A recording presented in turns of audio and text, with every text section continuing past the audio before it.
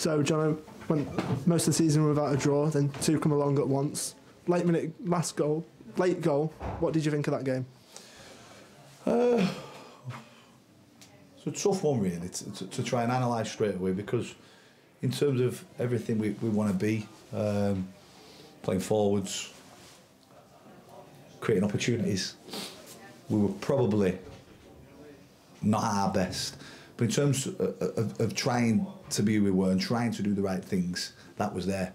You know, we'll have a look at the stats and stuff like that in terms of shots on target, but even little half chances where we weren't, you know, just weren't falling for us. It was very similar game to the Guiseley game, very similar game to the Whitby game. I'm not just using them games as examples because we lost those games, but far too open on the counter attack. You know, they might look back on that, Atherton, and go and get, you know, if they get relegated and go, do you know what? If they wouldn't have wasted so much time, that 3 points might keep them up, because they're better than that. And I think they put a real stop to the game. You can call it managing the game if you want, because I thought they played really well tonight. I thought their work ethic was outstanding, but the gamesmanship probably went a little bit too far. They were having a moan at the referee at the end about the time that was added on. He was nowhere near adding the right time what he should have done on. We got conned a little bit out of that. But we've got, you know, when you're top of the league and doing as well as we've done, you've got to be able to manage situations.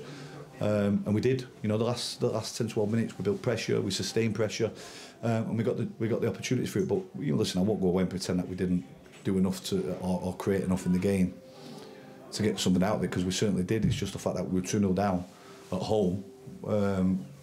That's probably the disappointing bit.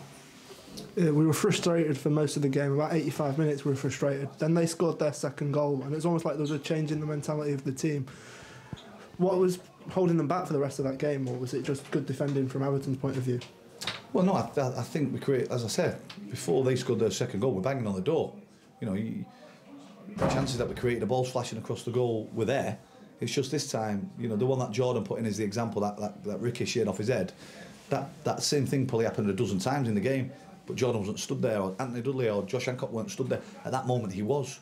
So, you know, there's a lot to be said for the fact that you're committing bodies forward, it's difficult to defend as the opposition when you've got so many bodies high up like we did, and you've got to have the lads in the right position at the right time, which Brad Jackson was.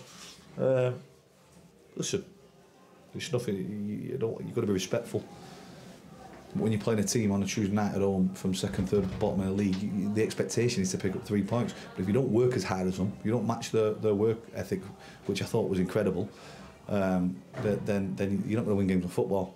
We showed our quality in the end by getting over the line, but you know, there was much more wrong with what happened tonight than there has done in previous home games. It's not the first time Brad Jackson's rescued a point. Well, he's got the win against Worksop late on, but what a goal to take home a point at the end of the day. Great finish, yeah. It's what I talk about, being in the right place at the right time. You know, that moment probably happened again a dozen, 15 times. You don't remember it or recognise it because nothing came of it. At that point, it landed to him in the box, bang, he smashed it, and you could see they were devastated. They were down on the feet, and that's why I said, don't think that the going down after we've had a player down with an head injury, the referee send him to the side of the pitch, and then their lad goes down. I get it, it's gamesmanship, but you had the win, you had hold of it. You know, just play the game and crack on with things. And they'll probably be disappointed with that. Just looking ahead to next, obviously Marine come on Saturday. Did the previous two games add any pressure onto that game, or is it just business as usual? There's pressure on every game, isn't there? You know, we want to win every game of football, which we've done for the majority of this season. At this stage of the season now, what have we got? 11 games left, is it? I think 11 games to go. 12 points clear, goal difference. You know, there's pressure on every game. We certainly put the pressure on the team. I put pressure on Burnley, he puts it on me. So every single game's the same. Doesn't make a difference. Got a hell of a tough game. Probably doesn't get any tougher than Marine, who are the form side in the league at this moment in time. But yeah, one to look forward to.